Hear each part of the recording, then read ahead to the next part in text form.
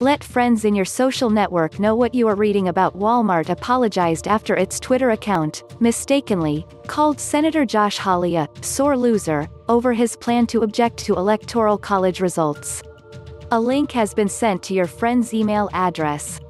A link has been posted to your Facebook feed. Senator Josh Hawley, RMO, speaks during a Senate Judiciary Committee hearing on Capitol Hill in Washington, Wednesday, September 30, 2020, to examine the FBI Crossfire Hurricane investigation. Photo, Stephanie Reynolds, AP. Walmart apologized Wednesday to Senator Josh Hawley for a tweet it said was mistakenly sent after the retailer's Twitter account called the Missouri Republican a sore loser, over his announced plan to object to the Electoral College results next week. A close ally of President Donald Trump, Hawley is the first senator to announce his plan to object to electoral votes from some states won by President-elect Joe Biden.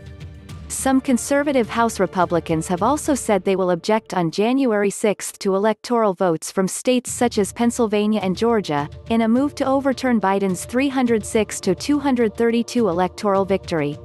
After Hawley tweeted Wednesday morning that he planned to join the effort, a tweet issued from Walmart's Twitter account read, "Go ahead. Get your 2-hour debate. #sore loser. Stimulus check Q&A. What happens if payments go from $600 to $2,000? New Year's Eve and New Year's Day hours, when Target, Walmart, other stores are open, plus who is closed soon after that." Hawley responded, "Thanks at Walmart for your insulting condescension. Now that you've insulted 75 million Americans, will you at least apologize for using slave labor?" And in a follow-up tweet, he jibed, "Or maybe you'd like to apologize for the pathetic wages you pay your workers as you drive mom and pop stores out of business."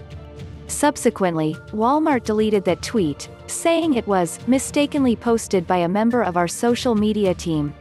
In addition to apologizing to Hawley, Walmart noted the company has no intention of commenting on the subject of certifying the Electoral College. Copyright 2020 USA Today, a division of Gannett Satellite Information Network, LLC.